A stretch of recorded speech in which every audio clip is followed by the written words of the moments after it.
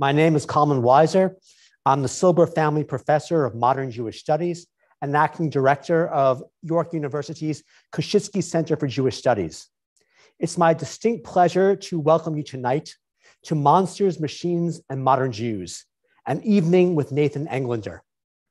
Tonight's event would not be possible without the very generous support of Doctors Michael and Amira Dan, from whose home we are broadcasting tonight, if that's the right word to use in today's world of Zoom virtual webinars.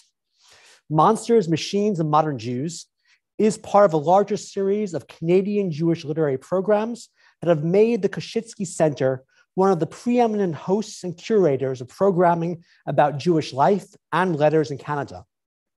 These events include not only book launches and interviews with authors, but also the annual Canadian Jewish Literary Awards, the CJN's Young Writers Contests, and the Canadian Jewish Literary Fiction Panel. We are extremely excited to have as our guest tonight, best-selling acclaimed author Nathan Englander, a New Yorker who has made Toronto his home. He will be joined in conversation by my colleagues, Professor Sara Horowitz, another New Yorker who has chosen Toronto as her home, and Toronto-born and bred Professor David Koffman, York's Shift Chair in Canadian Jewish Studies. And if you haven't figured it out by now, I, of course, am from New York too. Before commencing tonight's event, it's important that we recognize that many Indigenous nations have long-standing relationships with the territories upon which York University's campuses are located that precede the establishment of York University. York University acknowledges its presence on the traditional territory of many Indigenous nations. The area known as Tekaranto has been caretaken by the Anishinaabe Nation, the Haudenosaunee Confederacy, and the Huron-Wendat. It is now home to many First Nation, Inuit, and Métis communities. We acknowledge the current treaty holders, the Mississaugas of the Credit First Nation. This territory is subject to the Dish with One Spoon Wampum Belt Covenant, an agreement to peaceably share and care for the Great Lakes region. At this point, I would like to introduce to you my Koshitsky Center colleague, Dr. Amira Dan, whose fantastic idea was to organize tonight's event. Good evening. It is an honor to bring to you the author of For the Relief of Unbearable Urges, what we talk about when we talk about Anne Frank, Dinner at the Center of the Earth, Kaddish.com, a poet of the Jewish stories, but of universal reach, playwright and translator, Nathan Englander.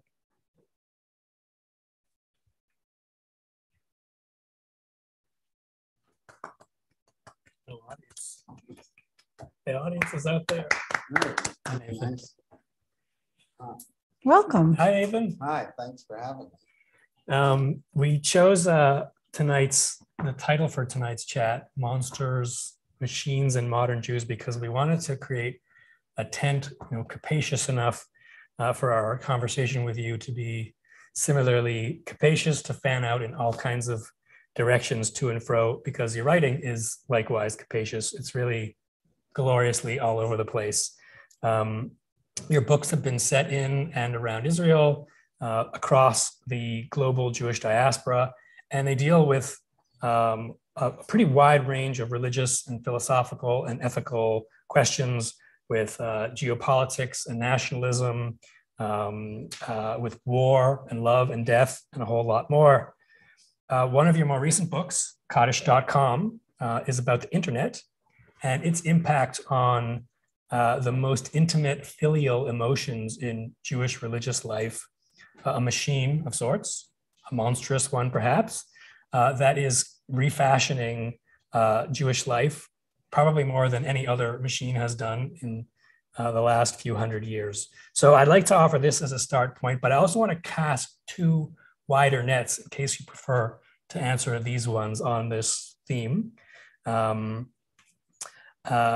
Either this specific internet question, or you want to tell us about the most significant monsters or machines that are kind of impacted or collide with modern Jewish life, or if there are specific Jewish machines or Jewish monsters that you'd like to start us off with. No, it's a little bento box of I get to choose. Thank you for that nice introduction. First of all, it's so nice to be here. This is my first time in big boy pants in like 2 years. It's so nice to be here with people. And it's a Jewish event. My mom's probably watching. They fed me very well before. I am sated. That's such a good question. A 96-parter. I guess they all mash up together, which is, thank you for doing your homework. You're like, I know you're going to answer 11 questions if I ask one. So I ask 11, maybe you'll answer one question. We'll see if it works backwards. But yes, so the last novel is Kaddish.com. You don't know, I always call it playing your own grad student, which is, I just tell stories. Like I can still remember the shock after my first book where they're like, you're a Jewish writer. And I was like, what? I literally had no idea, even though everything and all my work is so Jewish. I just wrote a rough draft of a story that basically my wife and agent have read. Those are two separate people.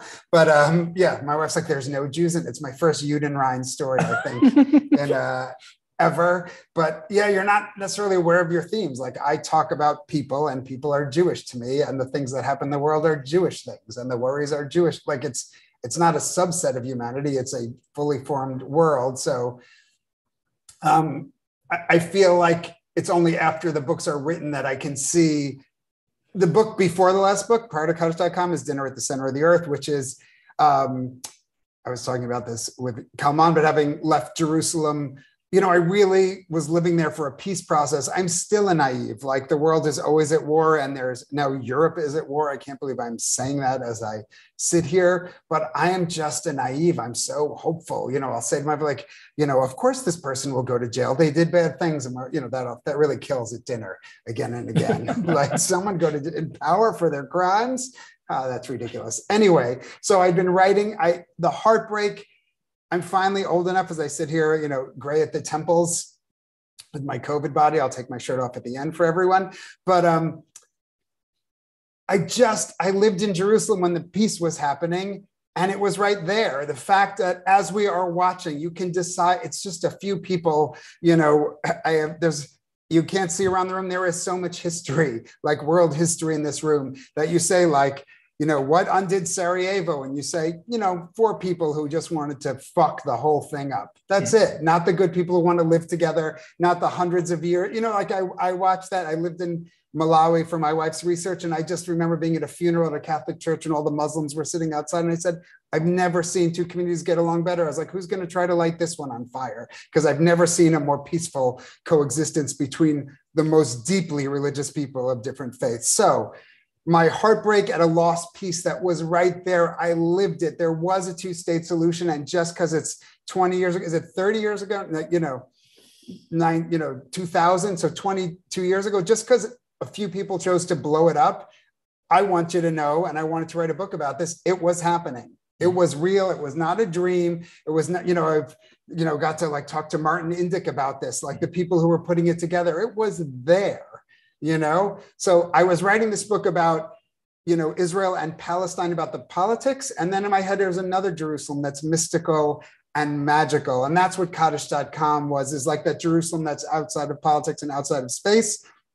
And you're like, I asked you 4 questions, none of which you've started answering. But you ask about the internet part of it, because that book is a journey book that takes us to Jerusalem. I was just, as society, it's a cycle. So it crumbles all the time.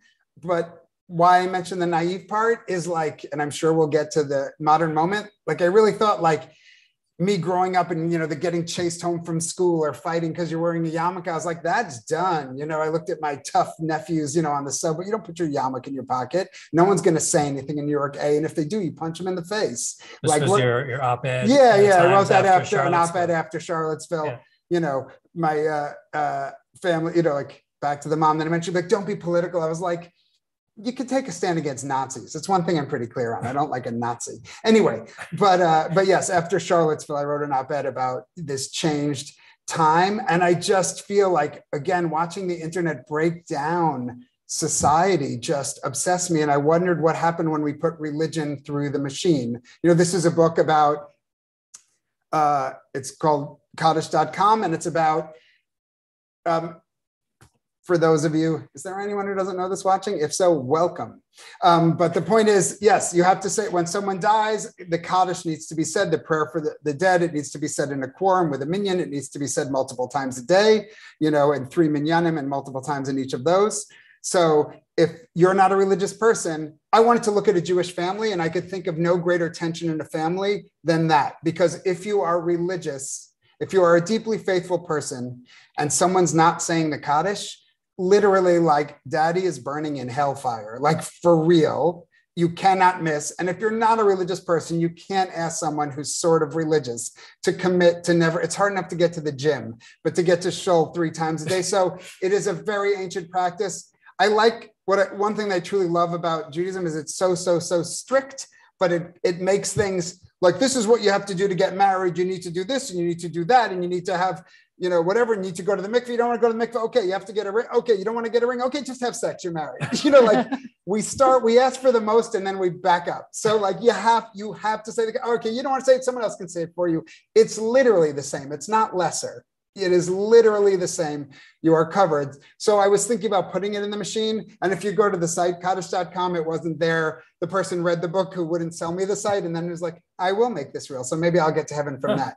But I got a call from a journalist like 6 or 7 months. Wait, after so Kaddish.com now is a site? Yes, now you can actually, from the book. Huh. I tried to, when I had the idea, I always, every other title I've ever written on any story or every book, I find them inside the work. This was the first time I got an idea. I was like, it's going to be called Kaddish.com. And I didn't want it to be Kaddish.net or Kaddish.edu.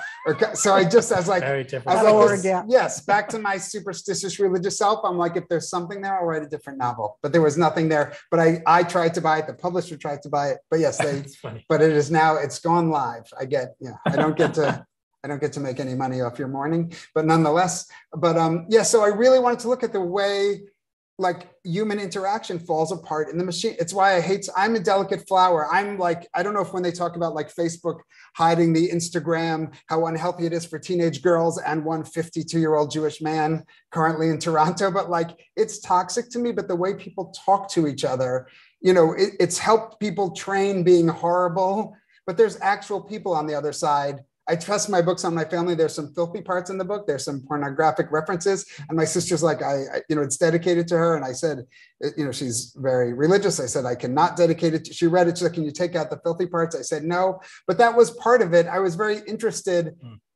in that notion, like even that idea, the filthy thing, there's someone doing that job. They clock in, they clock out, they go home, probably have a double, you know what I'm saying? Mm-hmm. So I was just saying, we break down, I'm even just interested like on late night TV where they show someone, you're looking at your phone and you fall into a pond in the mall and they show that. I was like, this is the most famous thing this person's going to do, and their children and their children's children. Like the idea that we just laugh at people falling down now, I promise you I'm mean-spirited except when it comes to literature, so I don't want to misrepresent. But yes, I wanted to look at how we interact personally and religiously through the machine. And having grown up so religious, I think if there was the internet, well, actually, if this is the honest truth, if the Oreos were kosher, I would have been religious, but they're kosher now. I was like, I could have stayed kosher. But you were born too soon. Yes, exactly. A Hydrox, with great respects to the Hydrox, an Oreo is an extremely delicious cookie. But when they would tell us God is omniscient, like this idea knows where, and I think that's like, as a questioning, 13-year-old who'd get thrown out of the room all the time, Englander, get out. I won't tell the Rosh Hashanah, I won't tell the principal where you are. Just get lost, get thrown out for every question.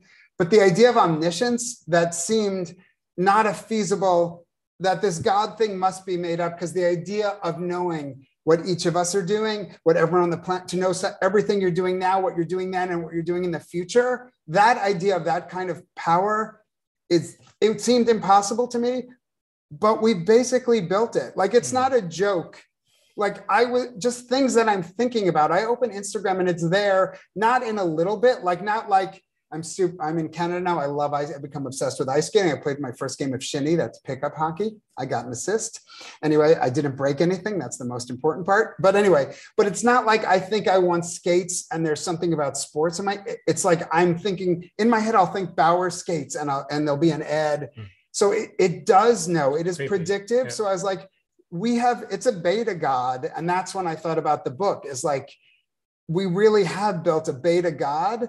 And back to the title of this, which is, I don't know where my head's going. I didn't know each book ends up being the prep for the next book. So I'm writing, about the Israel-Palestine, and it's really about this idea of the machine and faith and, Israel and prayer and all these things, or Jerusalem. It's a Jerusalem book, not an Israel book. An Israel book needed a Jerusalem book. But I got very interested, is like, oh, we built the monster.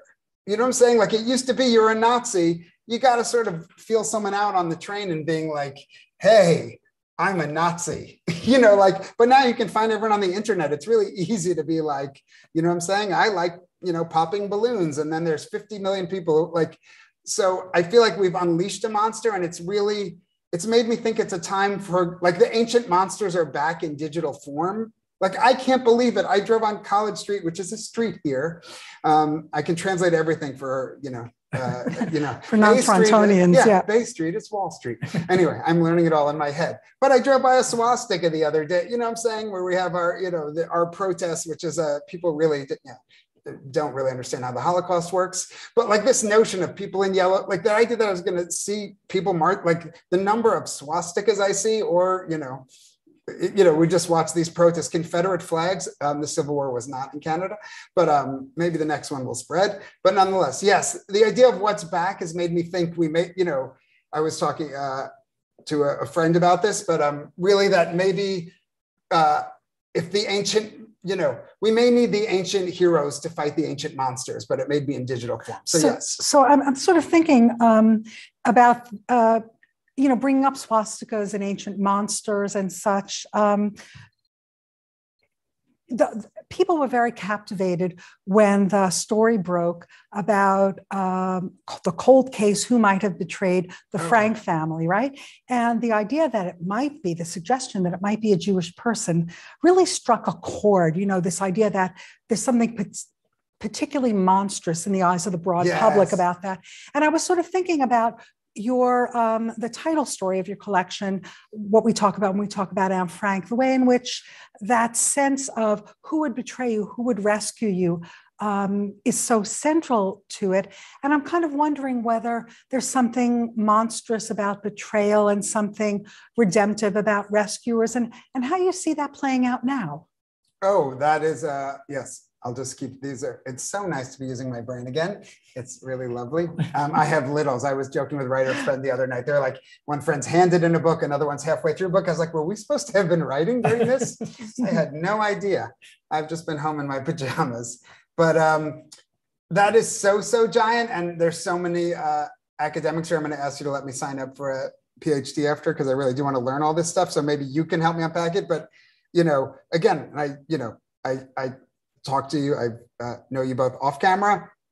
So the idea of Jews as race, as culture, like all these very ancient things and how they manifest now, it's a really confusing thing. Like I know I'm a white man, but I've always identified as Jewish. It's only in this moment where or when I check off on a form where I have to put, I was like, it really always confuses me. I was like, there's no Jew, but I don't want there to be a Jew. Dave and I were talking about this, but I've never felt, sort of like the Whoopi Goldberg thing where I'm like, well, where like the Holocaust wasn't because Jews were, they were, I was like, there's a thing called Aryans. Anyway, we don't have to unpack all of that. So to your point, and I've really been thinking about that story because I've adapted it into a play, which was postponed because of COVID. So I'm really into it.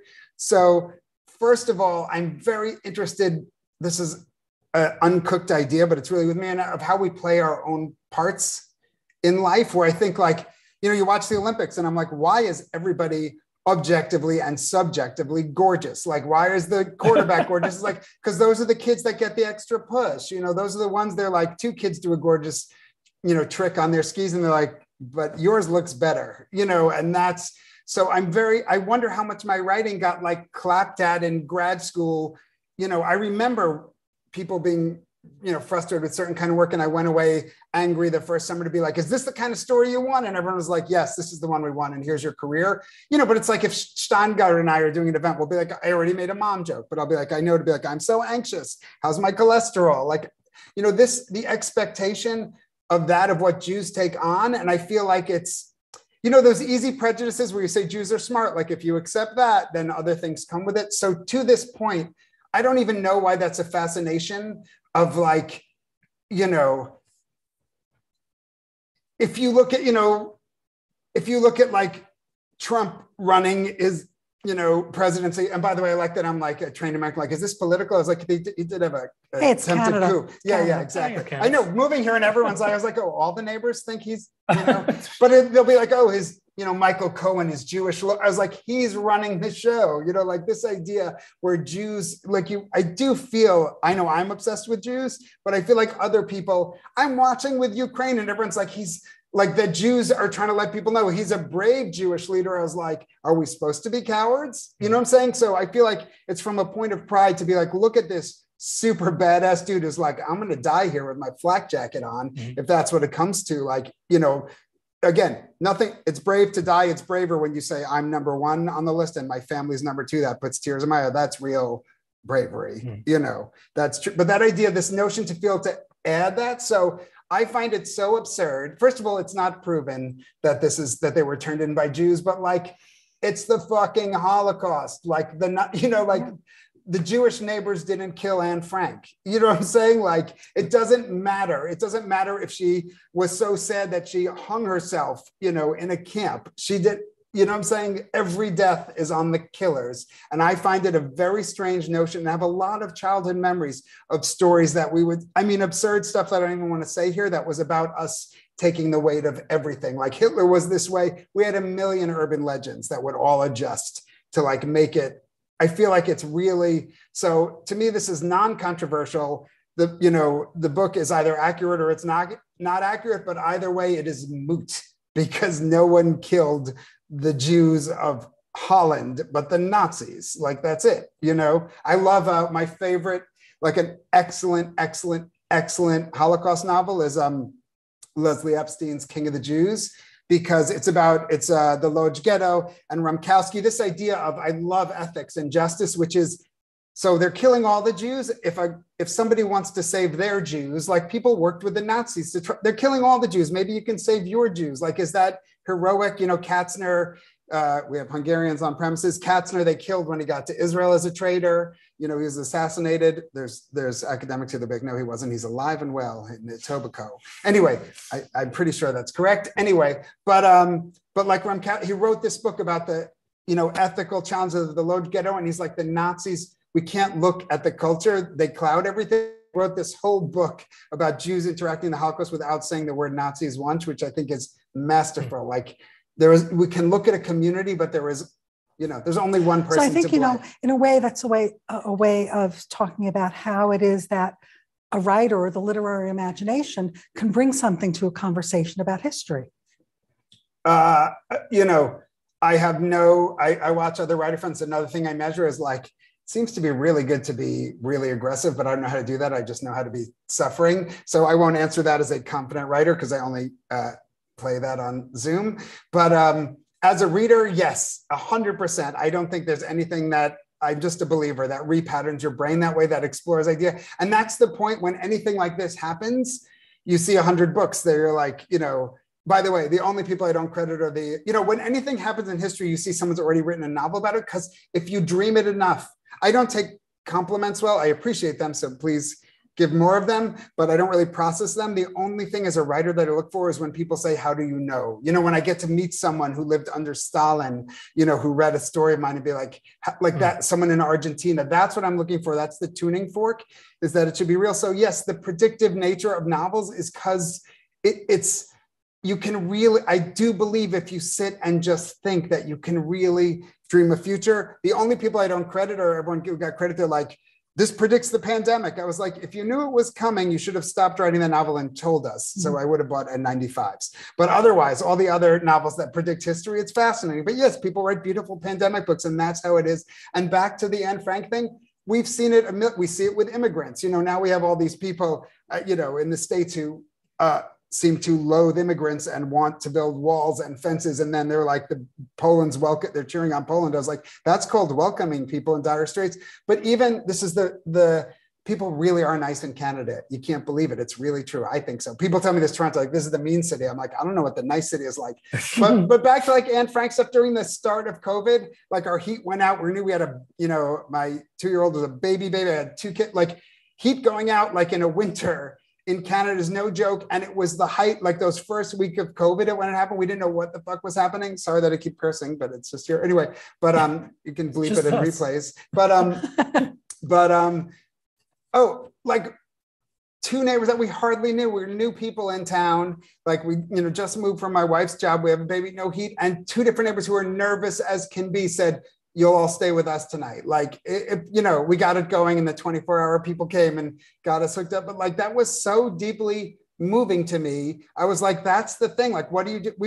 We didn't know if we're all going to die from this thing. And these are people also with kids. And to say, you'll stay in our, I said, like, people make instant choices that are brave. Like at the start of COVID, thank God we don't have to be that kind of scared. But that was, bring people in with your kids, like at the first weeks, like that's scary. And I just, both sides of us, you'll stay with us till you have heat again. And I want to pick up on this Canada thing. I mean, narcissistic question for us Canadians, for me Canadian to ask. But the New Yorker should be on one seat. Exactly.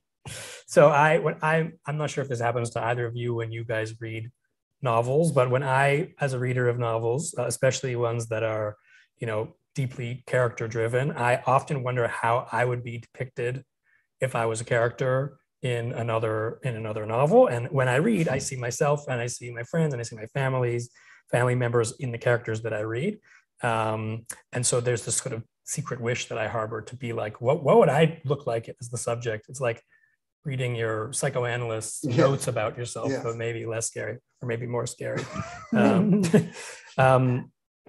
So a lot of us Canadians read your piece in, I guess, right when you're 2002 in the fall, 2020 in the Globe and Mail, about having moved to Toronto with your wife, a fellow York professor. Hello, if you're out there, Professor Silver. And so I wanted to know, and we also know that you've been writing about Montreal a little bit. So I wondered if you could tell us about being an American in Canada, or particularly about being an American Jew in Jewish Canada, and what you've noticed. I've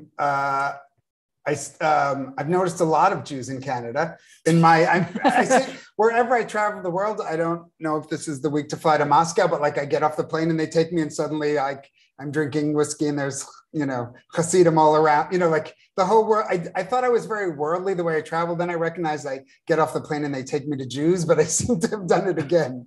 But there's a lot of mezuzahs in my neighborhood. But yes, I didn't know how Jewish, like in a New York way. I thought it's like New York, Jerusalem, like slivers of Paris, like I didn't know there was maybe Golders Green. I didn't know. Yes, there are some very Jewish spots in Toronto. There's some good challah. I know Harvard Bakery, shout out, not kosher, but hashgacha. Anyway, but yeah, I guess I learned this when I went to Jerusalem, is like, I like being an expat. It serves me. I don't think you can see anything. I still remember this when I started writing or started to meet a community of writers, the people who could like sit like this and then write this story the next day. Like if I write this scene, it'll be like 14 years from now.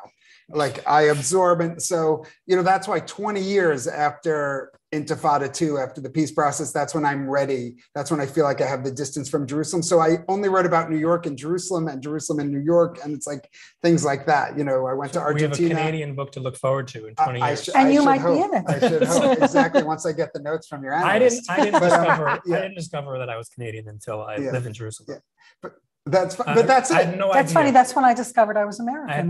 But that's a Jewish thing. I was always a Jew in New York, even though my family's been there for so long. But I just always felt a Jew. Maybe because a lot of people were screaming at me when I was little. But nonetheless. But yes, at home I was. But yes, that's the identity. But that's it. In Israel, I became an American. But I just love that idea that it's.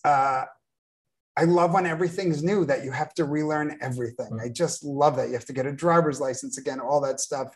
And the cultural differences. We had this, by the way, 90% of Canadian truckers more have their vaccine. You know, this idea that the internet blows things up. We have a few people, you know, as I said, it really is nice here and sensible. And, you know, that notion where people like, it's my right. And like, it's your right in America. Like, I like that here. What's it called? I don't even know what the Declaration of Independence, what's it called here? Constitution. The Constitution. What do you call it here? The Charter of Rights and Freedoms. Charter of Rights and Freedoms. But yeah, it's like, you know, it's basically tort law. You can swing your arms, but when it hits your neighbor's face, you have to stop. And I felt like that idea, I was going to take pictures for friends here. I was at a rural gas station. Like when you get to a rural gas station in the States, you're like, I'd rather have COVID than wear my mask in there. And I was like, oh my God, like everyone's wearing a mask. The guy, but that certain cultural ideas. Strangely conservative and liberal. I have never seen a country, I hope this isn't a crazy thing today, but I'll find to say, but I've never seen a country without an active enemy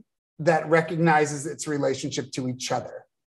You know what I'm saying? Like certain things I'd see traveling around in certain places, but it's the idea where they feel really surrounded. So then they feel certain rules for a neighbor. So, you know, people be like, you know, Israel, you know, Palestinians, occupation, this, that, war is like, all it's fierce politics, but you like pop a tire, like 10 cars are going to stop. But I feel a real sense of responsibility to, you know, just shock, you know, at how we let people die over insulin, you know, in the States. Like, shouldn't a person who needs insulin get it? Like, it's not a question here. And I find those things are for real and sharper here. It's just, it is different to maneuver, like assumptions of what's, you know, part of being a writer. You write alone forever, then occasionally put a jacket on and schmooze. Like even understanding how politics move or how people, it is an endless education, and I love how different it is. You know, I knew it would be different, but it's even more different than I thought. So I'm kind of thinking just from what you said about the immigrant experience. I mean, in coming to Canada, although, I mean, my experience when I came here, and we both come from New York, and in fact, we both come from Long Island. So that's a real, Long Island, and Jewish day schools in Long Island. Exactly. And I also spent hours in my principal's office for these theological questions, but. Oh, mercy upon us. Exactly. But coming here, I mean, really coming as an immigrant, I remember when I came, I thought, same language, really feels the same on the surface. But then I realized it is a different culture, and it really is the immigrant experience. I'm wondering not only how you felt about that personally, but, you know, it used to be a cliche for people who study Jewish American literature that the generation of immigrant writers and their children, they got the charge in their writing from being immigrants. Do you feel like somehow coming here and being an immigrant is a substantive enough experience to kind of find its way into your writings? Does it make you think about what home is and belonging and inside or outside? But, you know, but when you talk about that, you know, 1,000 things, and I do think this is why Canadians do really well in the States, that, you know, if they're whatever they want to be, whether you want to be like Lorne Michaels or whatever, you know, just, I think it's that kind of disruption where you speak the language, you have all the cultural references, but you're not when you see things in that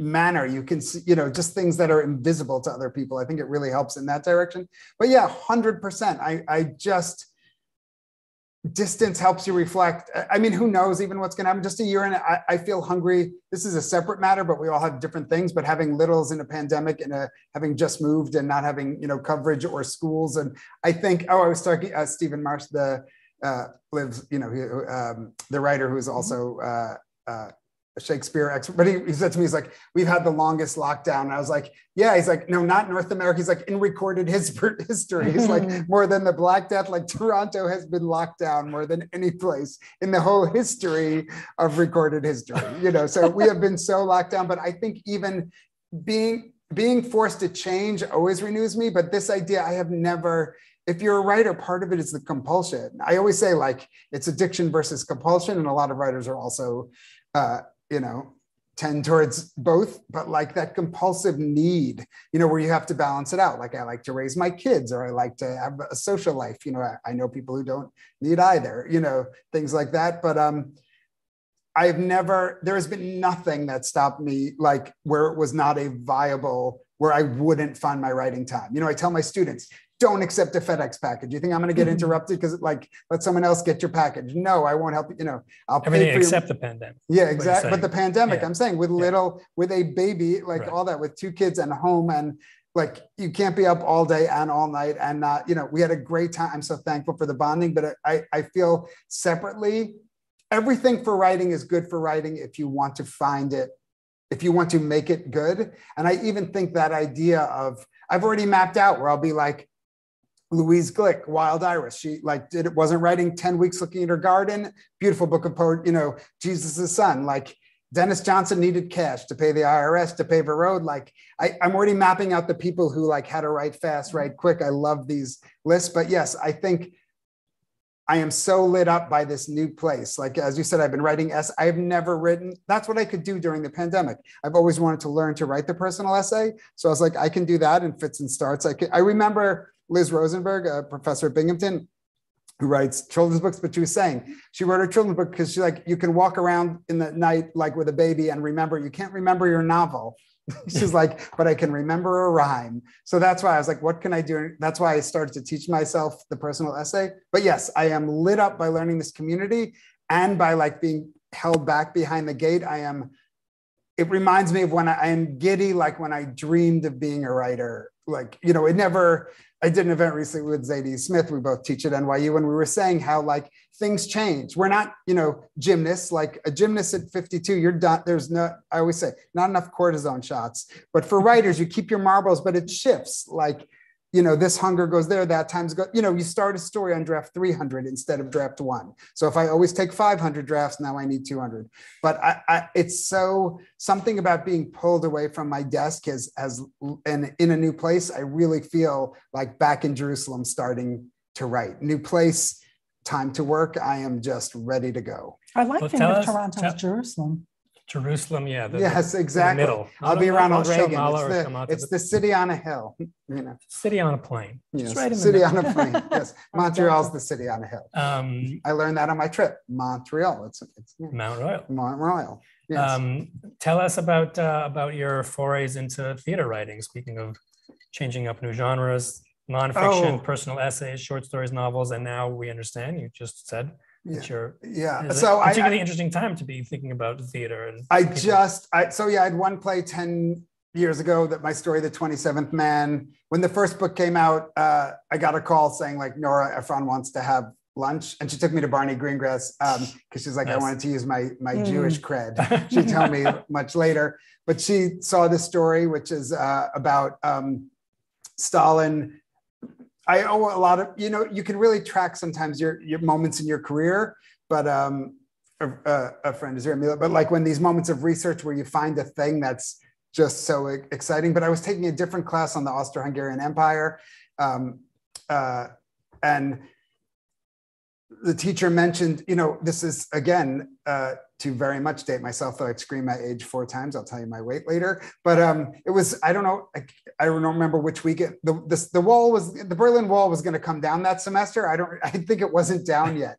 But she had just said how Stalin had killed late February. Yes, exactly. She had said that, you know, just, you know, apropos, I don't know why it came up, but that Stalin had killed all these writers, like the United of the Murdered Poets. And then really so few people know about it. There weren't, you know, archives, like anything. There's a, you know, so that's when I decided to, years later, because of that, I decided to become a writer, because I thought these writers were murdered, these Jewish writers with the greatest stories of their lives to tell, and they didn't get to tell it. I was like, they would like to tell this story over dinner. And I thought a real writer should write it. And I was like, how is no real writer doing it for them?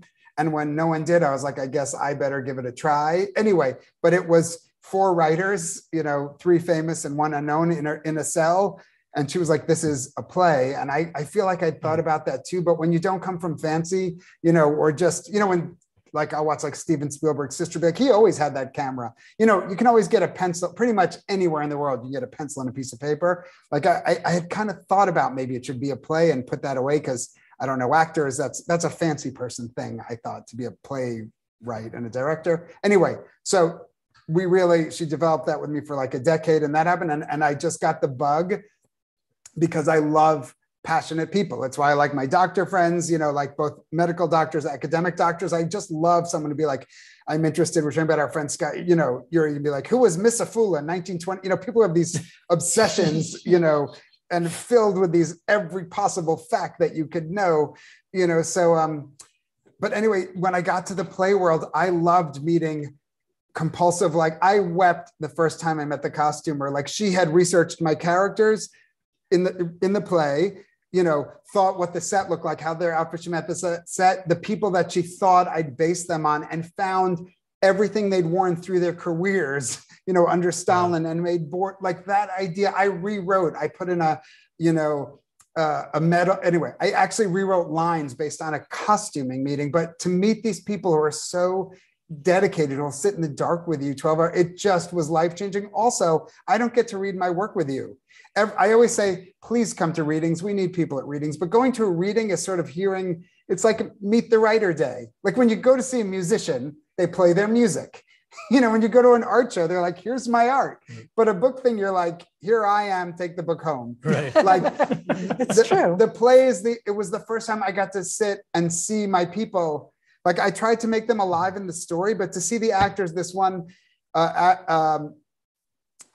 actor was so sad that I caught him in the dressing room. He was almost in tears, and he felt bad that everyone would get mad at him every night. It hurt, that the membrane was there, it was astonishing to me. So yes, when the Lincoln Center commissioned this play, and it's opening with Barry Edelstein at the Old Globe in San Diego, who directed my play at the Public and there, and yes, what we talk about Anne Frank's story is it's, who would hide you in the event of a second Holocaust, which, back to this strange moment, I was raised always with this notion that we just talked about, as if the second Holocaust was always looming, like it could happen at any time, which also, much like the omniscience thing that we started this talk with, always seems stupid to me till you're like, or not so stupid, like the world can flip in a second. Or a war can just break out. Yeah, a war could just break out, these kind of things. And, back to your place, this is Holocaust heavy even for me, but I remember visiting Auschwitz, and the guy's frame thing from Chicago, people go home to visit their family. You see people now, they're just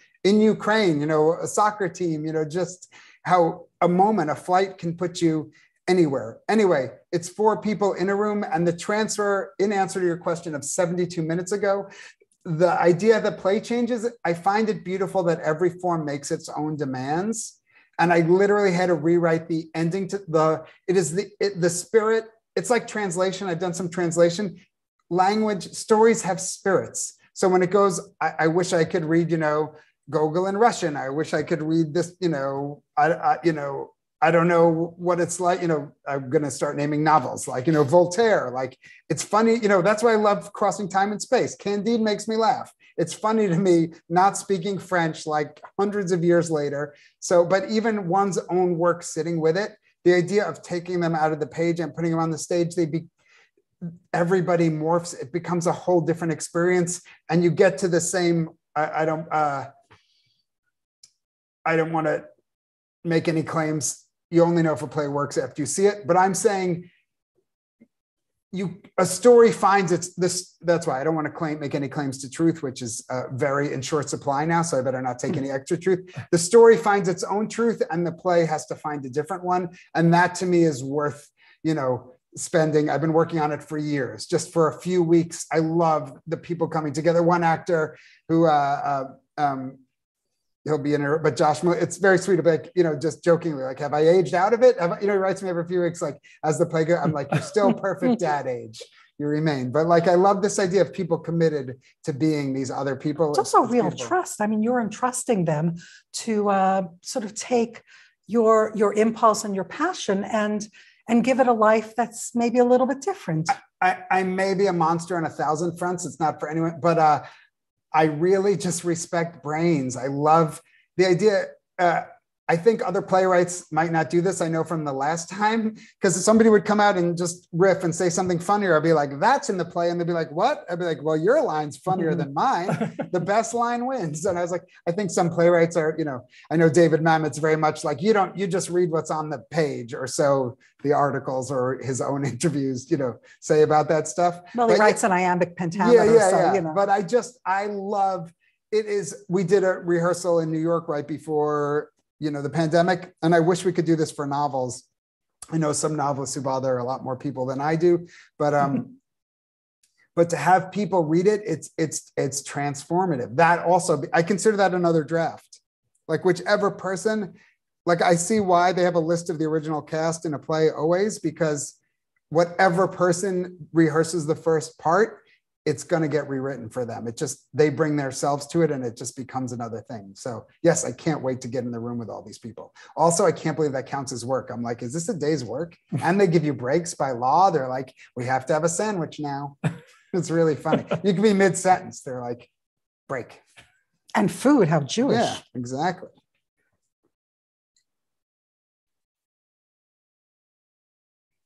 This is the pause. Everyone take a shot at home. So I'm wondering, do you want to talk a little bit about memory? I'm really struck at how important memory is in the works of yours that I've read. I mean, you have Kaddish.com, which of course is about ritualized memory. And you have stories about Israel-Palestine. You have a story about set in, among the disappeared in South America. Yes. Memory seems so central. You even have a character called Kaddish. Yes. Oh, so the character called Kaddish, I have different characters named like that. I'm obsessed with the Jewish idea. I love the idea of tricking the angel of death, So that's the idea. If you'll literally meet someone that you knew, if like a person, has a heart attack and you see them at, at Chill, you feel excited, and you'll be like, hey, David, you'll be like, I'm Phil now. And I'll be like, okay, but you literally change your name because they've got the angel of death had the list. So I love that idea of, these little things. I have a story called Sister Hills where people would literally sell their child for like $1 to a neighbor, a sick child, because like this child's worth, I'm selling this child for, it's not my kid. If you're coming for my kid, it's not my kid anymore. Or like, who wants this? I love this notion of names as ways to trick the angel of death or to reinvent or things like that. But memory, I think because I see how my own memory has been shaped and formed. It's both my memory, but it is an absolute construct. I still don't believe in evolution. I don't. I know to logically believe in it. Idea-wise, I believe in it, but you can't unpattern.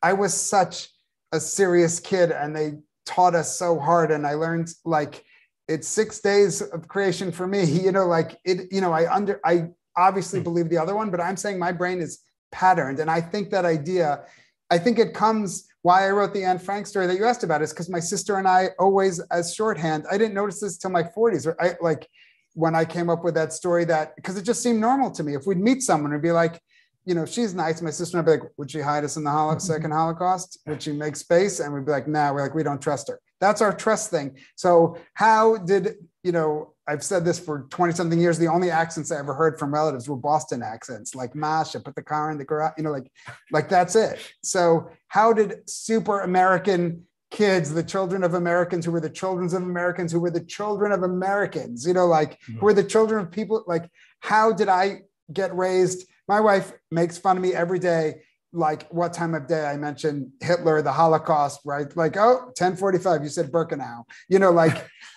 that someone, your reality is, back to also Kaddish.com, to this book, to the internet, to people being exposed to ideas, where you can have someone, denazify a Jew. Like it's, that you can train brains to see whatever, it works. Like America's, I believe in it, my country, and I think it's savable. We've been through so much, but you have people who believe untruths. You know what I'm saying?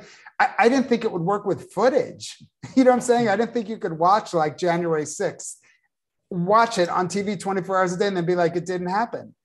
But that is some straight. So yes, I'm both interested in memory, and I don't think I've ever said this out. Like I don't tell anyone this, but even, I don't know if any of you have this. I used to have recurring dreams when I was little or stuff like that, but I have a couple of memories that I'm not sure, they were so vivid. I'm not sure if they were dreams or memories. So I'm very interested in how we make our own truths, or even back to that essay of like something that was screamed at me and my sister. And I put in that essay and fact checked it for the time, whatever. But I remember a bicycle. She remembers a car. It doesn't change what was said. It doesn't, we both remember the same thing, the same words verbatim. But that idea that we can change motion, like I'm very interested in how the brain patterns and how reality forms, back to, our prisons filled with people who just say like, that's the guy. Well, I don't trust you to pick the guy of that lineup of young Black men after your trauma. Like we have imprisoned, off a thing that memory does not work in trauma that way. You know what I'm saying? Like, and this idea that we have a penal system based on something that's like in a flash in trauma, it's just shocking to me how we're watching again. Your memory of the past makes the future. Like this idea I'm reading about, czars in the newspaper as relevant to today's news, like people's understanding. But you know what? Anyone who read the paper today and say, wait, Russia's, tied, their politics is tied to memories of the czars. Like you never grew up religious. Like, I remember a super religious, a friend, her, like sort of like me, she's like less religious and this brother's Hasidic, but she said, where Israelis are saying to the Palestinians, they wear the keys around their neck. Someone will say dead serious, you wear the key to your house, that's gone. And I was like, and then she said, we waited for this houses 2,000 years. You want them to throw out the key after 50? Right. Like this idea of like, most of my basic beliefs are ancient. You know what I'm saying? Like I wasn't a sports guy. Like Moses is a main character for me. Abraham, like even these, back to me not believing in evolution, the English names aren't real to me either. I know Avram, Moshe, like I'm saying that like ancient history is my current history. So this really touches on a thread that David and I were both interested in. And I think we only have a little bit of time before we'll open it up to questions and answers. But in addition to your novels, you did a translation of the Haggadah, and we were interested in what it means to be a secular Jew to you. Yeah, I mean, I didn't know that was a thing growing. I mean, again, I can bring my family on, pull them off the side, like, this is your life. Like we often have this argument. They're like, but to be Jew, it's a religion. So that's to be religious. Like it's even like, what is that to be a secular Jew? It's really back in my head now of what is Jewishness, and I've been reading about it and I'm very, susceptible to whatever, reading different books about it. But yeah, I'm not quite sure. Like I talked to my friend, I was like, I want my kids to know everything and then reject it all. Like I don't really know what to do. Yeah, I think this comes up all the time when you're writing. And you mentioned earlier this story that you wrote about the sold kid. You have actually a second story where this character, Acheret, in one of the stories is traded. And when I read about her and lots of other characters that you have they're kind of off the derech characters. They're characters that contravene the moral, political expectations of whatever Jewish community they're in. So they leave their Orthodox communities, or they spy on Israel, or searing critiques of American Jewish sociability. And when I read this Acheret character, I thought of Acher, the Tana from the Gemara, this character who's a heretic and who becomes known as the other. You're a ringer. I was thinking, he's interpreted in all kinds of different ways, as a fallen hero, as someone who makes the great effort to try to resolve tradition and modernity, as an absolute heretic. He's a Rorschach experiment for Jewish, kind of for who Jews that buck the Jewish trend in their worlds.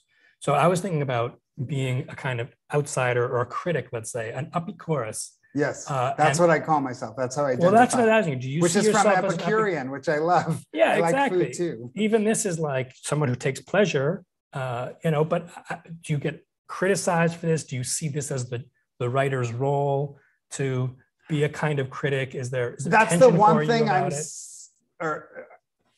saying the one thing I'm sensitive about, but like, I just find me I watch the kids, like where they're sort of stuck in the system where like, it's really hard to study 12 hours a day in Jerusalem. There's some kids who are stuck in there. Like not everybody's, I always say when parents are like, my kid wants to be a writer, what do I tell them? I said, tell them you'll pay for it and they should do it because no one's going to last 6 months in the room. It's, it's like, it's, if you don't want to write, it's miserable. That's why you want to get a PhD, like you're like, go get it. Like you're not going to make it through your like, if you don't want to do it, it'll become clear right quick. So I guess I work so hard and I do think I studied with Marilyn Robinson, like she's my rabbi. Like I really do. It's a different there's different heads. I think writing is a moral, like ethical act. I think you do have responsibilities to what you write. So for me, I put my whole heart and soul into it. So you can be mad. I learned this easy, and it's a very interesting time now with creativity and what you're allowed to touch, what you're not allowed to touch. Like, it's very strange to have voices in your head. Oh, there's this Rebecca Donner book I liked, but this writer, I hope someone's playing Hitler bingo at home now. Your card is full, but he was like really popular at the time, and then Hitler took over. He's like, okay, I want to be true to my leftiness, but Hitler kind of watches for this stuff. So I have to keep Hitler happy and be progressive.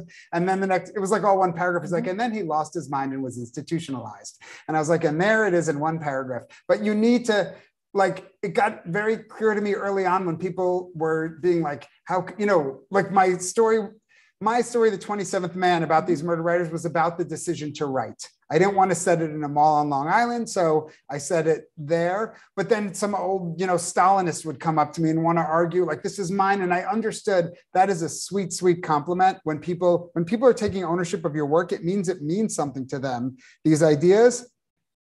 But as a writer, I can tell you, if it's in my head, I must own it. I didn't see you there. I work so hard for years. I dream of these things for years. I write them infinitely. Read it, don't read it. Like, I put my whole heart into it. So that stuff's not confused. Everything is confusing to me in life except that. Like, I write and I really do think about the moral, ethical part. So I just stand by all that. But on the secular thing, I think we might be at a transformative time. Like, I get teased a lot back to Haggadah, with Jonathan Safran Foer. He used to, on stage, it was like vaudeville. Because I would say to everybody, I'm an atheist, I'm totally secular. And then he'd have me read some of the translation. Every night he'd go, have you ever seen a more religious man in your life? And everybody would laugh. So I think things might change of what it means to be a Jew, or like that might be happening in different ways right now, but like I won't live to see it or something. I think about like heaven and hell.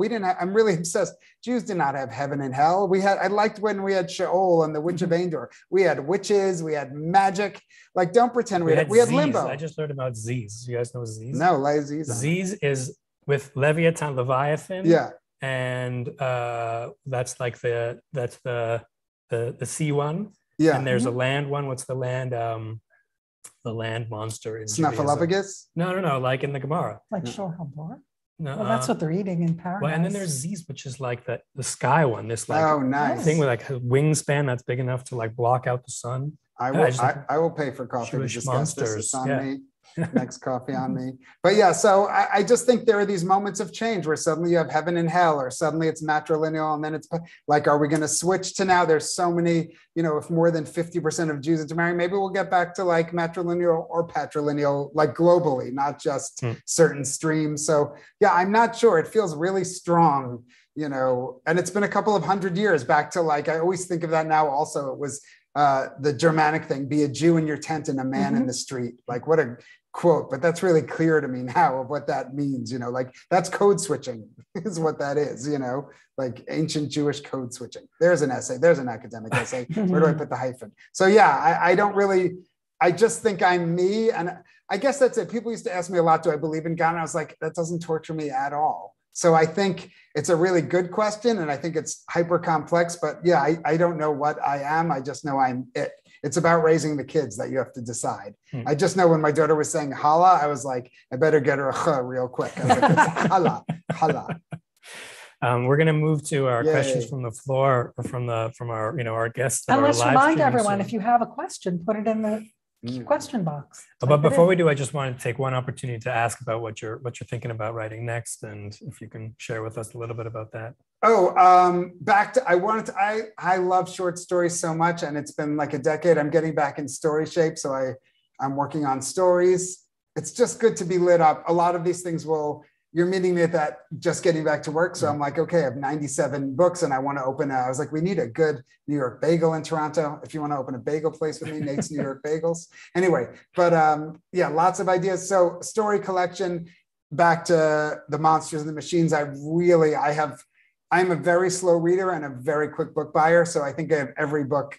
If I just find anyway, we'll skip all the family jokes, but I am buying every single book on golems, on, you know, Frankenstein, anything that touches go. So I'm super interested in this notion. I feel like that's the big idea, but that may be many years away. And then I'm, again, what does it hurt to say this out loud? And I just got permission from my agent. I noticed I had to take away the Dinner at the Center of the Earth was getting made into a big TV show, which I didn't know. That Gary Steingart in his new book has a lot of jokes about TV shows falling apart. It imploded not because of me or the book or whatever, but because of totally outside things. But nonetheless, but what I took away from that is I wrote like a literary magic realist thriller Jewish history, but like that thriller people saw the thriller part as thriller enough. Mm. And I'd been interviewed. I remember talking to people, like I was on the Spy Cast where people told me, I spent so much time, like right now I'm wrestling this story that's, you know, the triangle of ideas. It like hurts my brain, which is what keeps me interested. But I don't know, maybe it's because I'm older now, but I was like, oh, fun. When I was thinking about starting writing again, I had so much fun learning spycraft. I was like, I think I may write you know, my usual stories, but I may go straight thriller because I have such a good time. It's homework now. I'm sitting there annotating Smiley's people. Like I'm embarrassed from work. I'm at work. She's like, you're reading Smiley's people? Like, you know, like I am very interested in thrillers right now as a form. And friends do that. You know, I was talking to call someone, I was like, I literally said to him, am I allowed to do this? And I was like, oh yeah, you wrote a zombie novel. Like my age was like, do whatever you want. So yes, I'm writing a collection and a thriller and dreaming about golems and like what the modern monster might look like for Jews. Let's look at these. Let's have a look. Can we scroll down? We have a little, is there a way that you guys can scroll down so we can see the questions? We got questions coming up here on the screen that have come in from you guys from the Q&A, and we can just see the bottom of this one. We can just see members of a particular culture to devalue or make monstrous. No, they're trying to get aggressive. Yeah. So we can always talk about ice skating if we're stuck. I have learned to ice skate and I'm obsessed. I'm so impressed you know what shimmy is. That's like, well, wow. I'm just saying, I have to say if we're talking about kind of things, like I have never seen such a green city as this one. There's a park everywhere, but that everybody makes these little home rinks and park rinks, and there's ice skating rinks every time. I find that like a shockingly wonderful feature of the city. Did you have other ones on your list that you can get to on your mental list? Do you want to talk? What are you both working on? Well, I actually am working on a book about children during the Holocaust, and then I slide over. Yeah, it's a little. It's a rather grim book. I'm looking at testimonies of people who witnessed what was happening to children, and didn't talk about it until maybe the late 90s, the aughts. No. Really difficult memories. That gives me chills. Yeah, it gives me chills to work on it, but it does make me think about how. You know, the literary imagination can take topics like this, right, and turn it into something that people want to read and can read without getting so wrought that they can't continue. And what percentage of people of living people are you speaking? Is it? How much is live interview and how much is documentary? It's a mix. Yeah, it's a mix, and some of it is quite startling. But you know, I did have a question that I wanted to ask you, which is there. Sometimes when I read your works, I'm struck by like, wow, this is so feminist. You know, like when we were talking before, you mentioned that in Kaddish.com, there's a little sort of some pornography on the internet that you deal with, and I found that the way you wrote about it just humanized the person in it, as opposed to treating the person like an object. And there was something I thought so breathtakingly feminist about it. I'm glad the questions were broken. So that means so much to me. That's what I wanted, and that's what I meant, but it's not something to claim or to say or to think out loud. Or I checked those things with my wife. Like she called it a feminist book. I was like, okay, like she got it. But I was like, that's the kind of thing that that really can go wrong. Yeah. Like writing about, but that was the point. I was like, if we're thinking about this machine, you must think there is a human being there. Like in a book where someone is trying to, and this is not, Upper West Side, I don't mean like tikkun this, tikkun that, but to repair. The whole book is about someone who wants to put things right, because I'm obsessed with putting things right. Like I'm one of those people, if I thought I hurt your feelings on purpose, that's on me to say I'm sorry. But if I thought there was a misunderstanding, I can't live with a misunderstanding. Like, this is not a good planet for me. I need clarity. So, that idea, I wanted it clear that the main character who's putting things right with himself, with his dead father, with his students, with his wife, with his children, that like he, owes something to this woman in the machine, that even a recorded representation of her, like that she deserves that same respect in this book. So someone's adapting it to a movie now. It's the comedian Moshe Kasher is writing the script, but and yeah, I think that's it's very interesting how, when you talk about plays, writing a pornographic scene will look very different. Very in a different, movie. yes. So of all the things, if I was him, I sweat for him. That's a hard, I think he's figured it out, I haven't seen the script yet, but that's what he's working on. But yes, thank you for saying that I was already happy to be out here tonight, but that's so meaningful to me, because I always say, like, for years I put, like, when you know the acher that goes with acheret, it's like I had a thing in the I sometimes wait. I feel like it was in Paris at like Shakespeare and Company. I was reading, like, someone came up to me in Argentine. They'll just say something that's like hidden, that I've hidden in a book. I was like, it's just for the person who finds it. And then you say, like, I've been waiting for you. So yes. Thank you for that. Well, I'm going to have a look at the questions. Yes. And while I do, I'll tell you that I'm starting research on a book about Jewish mayors and about the incredible number of Jewish mayors that there have been in North America. Yes. And the fact that being Jewish doesn't seem to get in the way of electorates putting a Jew in office at that level of politics, at the municipal level. But a governor or a premier or the head of a party, it's another a the working kind of title problem. is Ed Koch and others. All right, let's take a couple from the audience. Thank you very much. As mentioned at the start, your books are so full of Jews and Judaism. Some of the themes, references, etc., are more well known, but many feel more like deep cuts. This person who's asked the question is thinking, for example, of the wig. Question is, how do you balance exploring topics and ideas that interest you and your characters, even if they're lesser known, with accessibility for readers?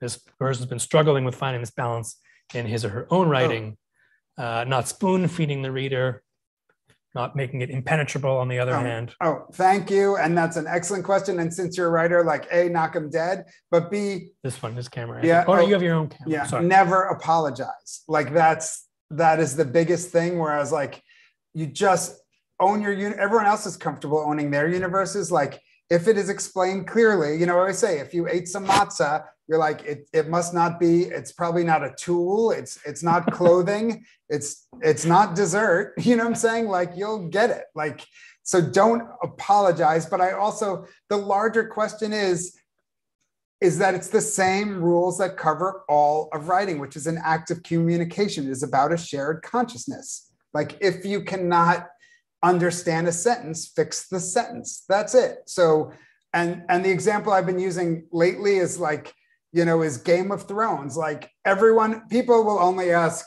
Jews, LGBTQ+, we're in Canada, two-spirit or dual-spirited? Yeah, but like, my Black friend, like, just, it's just, I can tell you the list who get asked, like, sometimes sweetly, back to back to your earlier question about, like, internalized looking, like, Jewish people read a book, and if it really speaks to them, they'll say, can I give this to my friend who's not Jewish? That's a lovely compliment. But like, what is the act of reading? It is reading differently. But why I use the Game of Thrones? I was like, I never heard anyone say, like, are you the mother of dragons? Do you have a dragon? Like, you all followed the show with the dragons. Why is a Jew so much harder? You know what I'm saying? Everybody loves Star Trek. Like, you ever been in a transporter? So you go like that. It's like, it's like Mike TV and Willy Wonka. You stand in the thing, you go into little color dots, and then you're a little Mike TV. That's how we shrink down Wonka bars. Right. Like, we follow all of this, but nobody has a problem with Roald Dahl, except for the he wrote the family wrote a vague apology. Yeah, we do have problems exactly. with that. But nonetheless, I'm saying, you read all this stuff. It's a giant peach. It's a dragon. Like, No problem with sci-fi, no problem with anything, no problem with the rush. You know what I'm saying? I've never been landed gentry. I hope to get there one day. We'll see how the next book does. But I'm just saying, like, I understand when somebody goes out and says, you know, whatever, harness the horses. Like, I get it. Yeah, speaking of landed gentry, let's move to the next question from the audience. This question is the questioner is interested in the intersection of race and class and wants to know what your thoughts are on the tendency for aristocratic, or I guess privileged members of a particular culture to devalue or make monstrous the peasant or agrarian elements of their culture.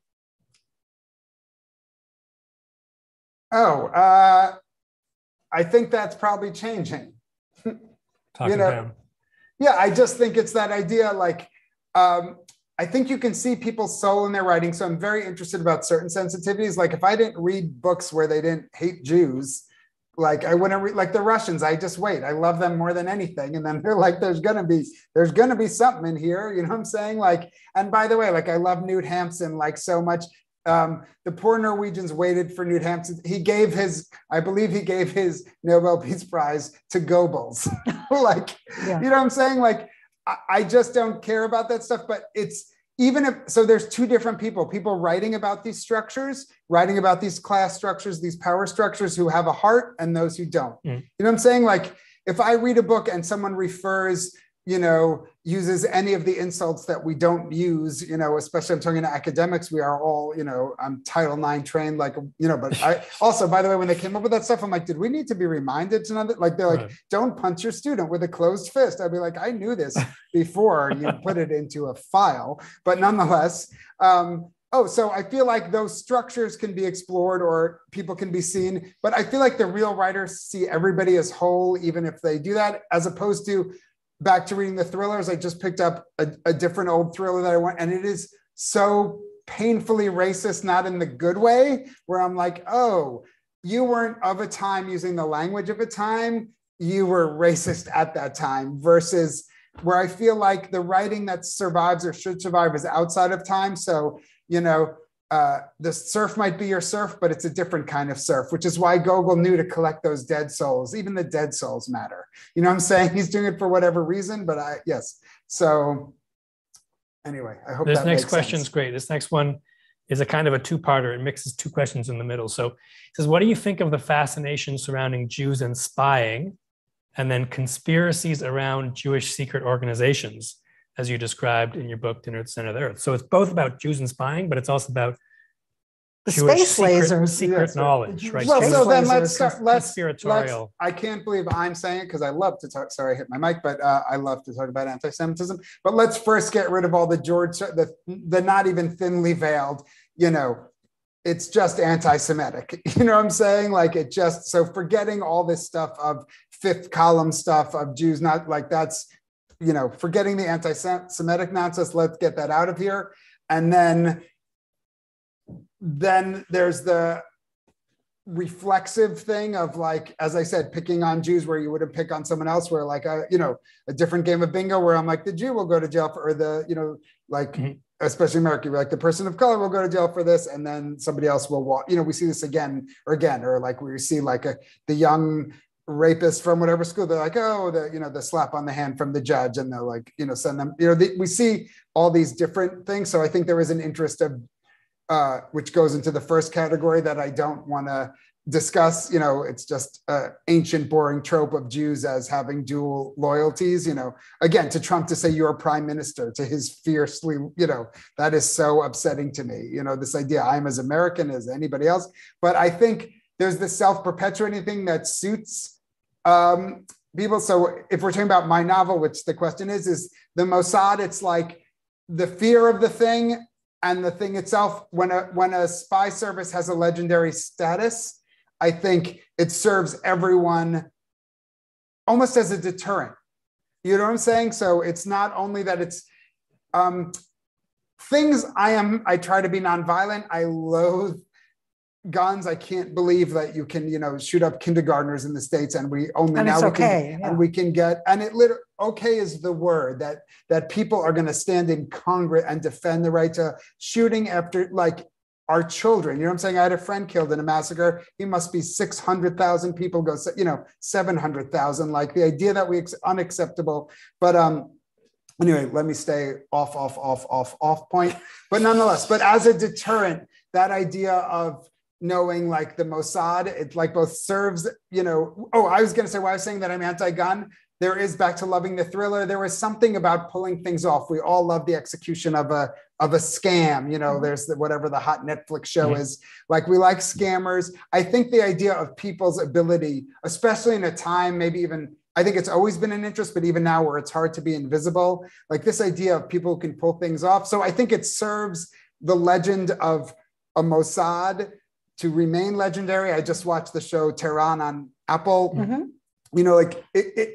It's both fascinating. It's like the novel, The Love Story. It presses your thriller buttons, it keeps your blood up, and it serves everyone. Like I always wonder when I see like 5 Mossad heads being interviewed for some documentary, all the stuff I had to watch to write that book, to do research. I'm like, why are they doing this? And why are some of them saying truly cold-blooded things like, we were scuba diving and he was a nice Canadian boy, but he'd seen too much, so I strangled him, with my dental floss. And I was like, why are you saying this on camera? And I was like, oh, because it seems scary. I think of I really did my research for that book, but in Dubai, when there was an arms dealer who was killed ostensibly by the Mossad, and all these people were made, like they had 20 passports, whether they made or not, or something like that, all these faces, but 2 of them were left Dubai for Tehran. And I felt like, oh, that's this idea, not only did they do this mission, letting them know they've gone into, 2 countries that truly, or not the people. Because by the way, if you live in Toronto, I get to meet, the only people I meet from Tehran are like, my friends' mothers from yeshiva who cook food. But I was like, oh, you just got here?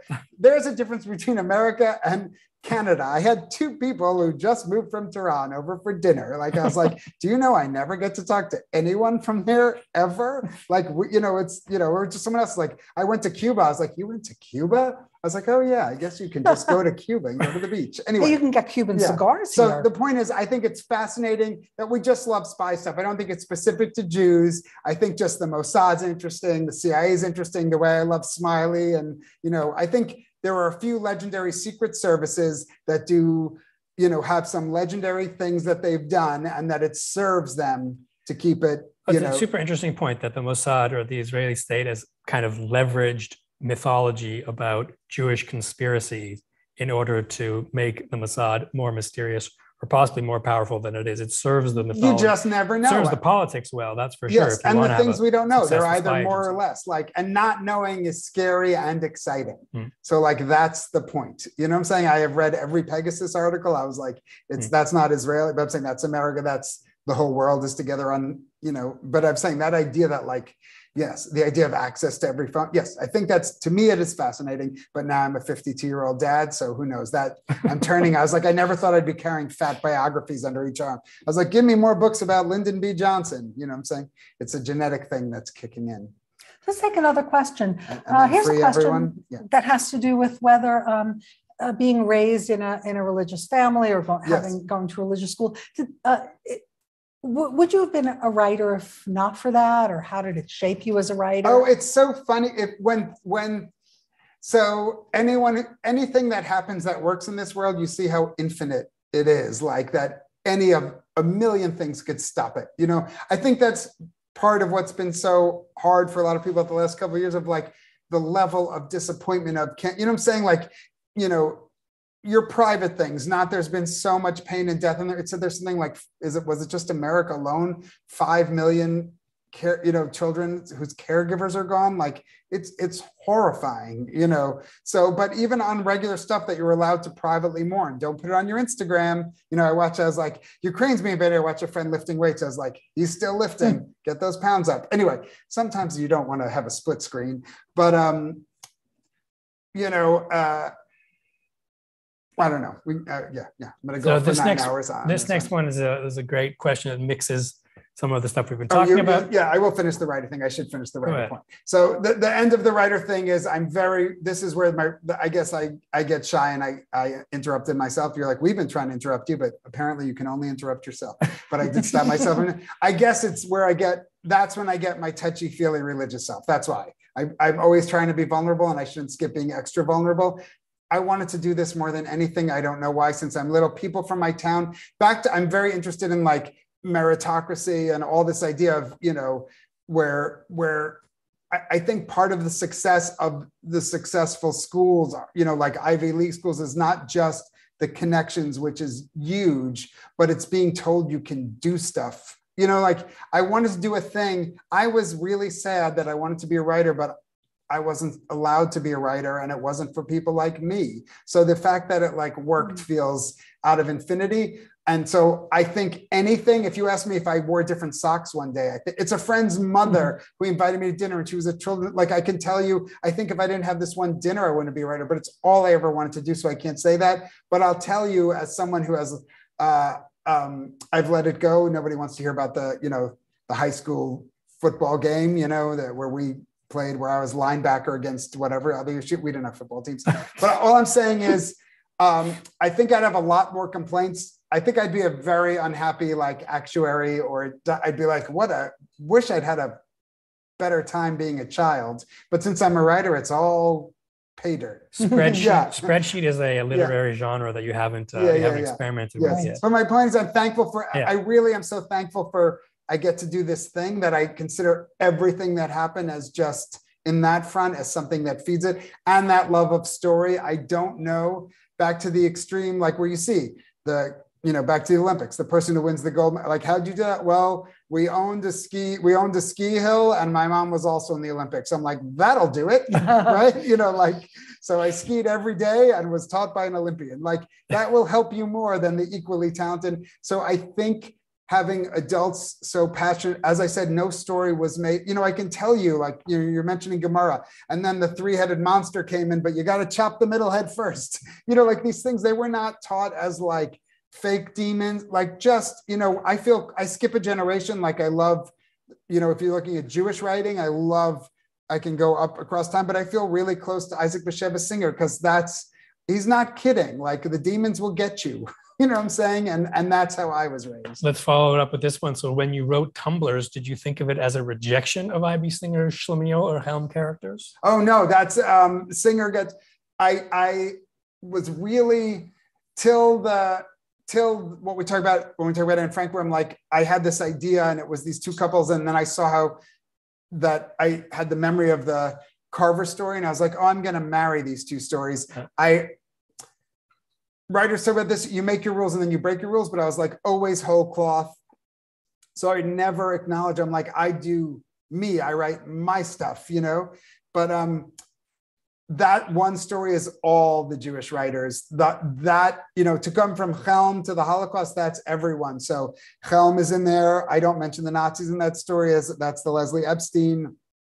I have Gronem, who's tied to the Singer character. Like, yes, that's that one.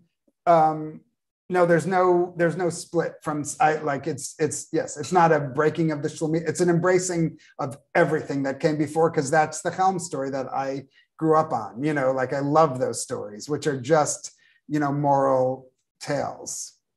This one puts a kind of theological spin on some of the machine and monsters discussion we've had, because someone wants to know about if the monster in the machine is an agent of evil. Oh. We've got a theological dimension in here. Yes, but that's a quickie. The monster does what you tell them, which is the whole point. You know what I'm saying? We build this internet and these people don't turn off the things. If I was a trillionaire and I had this company and they're like, Nathan, they're using your program to throw babies into wood chippers, I would be like, let's close down the wood chipper part of the site. You know what I'm saying? Like the idea of what people allow to happen on these things to like end democracy, to like, violence. I mean, there's, we can put body counts on. Yes, you build a thing, you're responsible for it and what it does. And you build them, So yes, I guess I don't think of the question that comes out. Thank you for this short question and my short answer, but it makes me think I don't think of a monster as inherently monstrous. Like, yeah.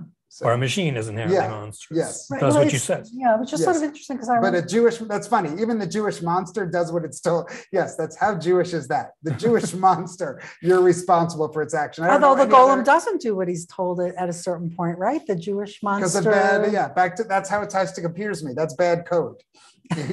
You told the golem wrong and it does wrong things. Yes, maybe that's a place to stop. Are we?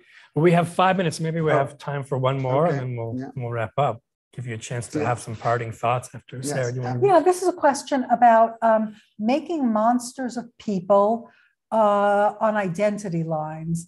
And the questioner says, when you do that, it has the potential to embed rather than solve the monstrous qualities of those identities and culture, and ultimately root in, I guess, like anchor these kinds of cultural ideas about monstrous people, rather than weed out those ideas or correct them. 5 minutes and a hard question, though I do want to send you, if I do write that book, I'm going to try and find you and send you a draft, because that's a great question. That is the fun, like there's so many things, people don't have to care about anything. Like that's the whole point of like, we make things have import. I keep talking about the Olympic. My wife and I don't watch it. We watch the World Cup. We like the Olympics, but like, what is it to, you know, aerial ski, like half pipe skiing? What even is that? Like you declare it important. It's not a sport. I was like, there's no half pipe in nature, you know, like, so this is the question of what writing does. It is for you to mess up or not mess up. It is, that's why I do think it's dangerous. I think it changes minds. I think that's why, you know, I always say writers can't get a cab until there's a despot and then they'll round you up, because it really is subversive. You can actually, books change the way I think. They change the way I see other people. They change the way I see other worlds. Like, you know, I always use a friend off camera, but Rabi Alameddin, a Lebanese writer, like when Israel was at war with, you know, Lebanon, like I was passing around Kool-Aids and I was like, that's subversive, because you'd read that book and be like, you know, we're the same, separated by, you know, like that's what's beautiful to me about writing. So yes, you can totally mess up. The point is don't mess up. And you have to know in your heart what messing up is. So when people say, if like, you know, a community wants to hide its, you know, child abusers because that's going to look bad. Well, guess what? People who hide child abuse, it looks worse, you know, whether it's a rabbi or a priest or whoever, like whatever it is, or a coach or a, you know, whatever, the gymnasts, you know, I'll stay on that one. Like you hide that guy the day you knew, you fucking protect everybody like that. So I'm saying that people think it's dirty laundry. For like Philip Roth dealt with this, you know, I've talked to him about it, you know, but that idea where people would say, Gershom who accused him of the second Holocaust? That he'd bring the second Holocaust. Gershom Shalom. Accused Philip Roth. Yeah, that he was going to make a second Holocaust, you know, like that idea. And I said, like, I think about it this way. You're going to find out Jews are human. Like we don't make genocide against, you see it again and again. It always starts. They're not people, they're animals. Once you get to bugs, pack your shit and move. When they get to bugs, they're coming. But it's the idea that you'll read about another culture and be like, this person has sex or this person did a bad, like if literature is functioning, it makes you human. I think some people, you'd say like he aired dirty laundry, or more people around the planet had Jews in their home through a book. Because of him, he did more outreach than like, you know, there's not enough Chabad trucks to reach all the people. So to me, literature is subversive. Yes, you take on these explosive things and you better handle it right. And this is a great question. If you mess up, you could do bad things. So don't mess up, write it again. Do you have any parting thoughts before we conclude? No, yeah, it's so nice to sit and thank you. My parting thoughts are, you know, thank you all. Thanks for hosting me, and thanks for all the effort. It's such a joy to talk to smart people. It's so wonderful to talk to you about writing and about life and about what's going on in the world. Well, you talked to me sober, and now you can talk to me with a drink. I couldn't agree more. So Nathan, thank you so much for joining us tonight. I got to look in this one. And thanks to York. It was really a pleasure to talk. I always joke that you're kind of a wind-up doll. We can just crank you up and you'll go. And, you know, we probably could have had 50 different conversations if we took 50 different takes of this conversation, but it was truly wonderful. and a great honor for us to have you Oh, you're so at York. generous. Thank you all for coming and for tuning in today. And we look forward to seeing you. Really, on more thank you all occasions. for listening. Stay safe, stay healthy.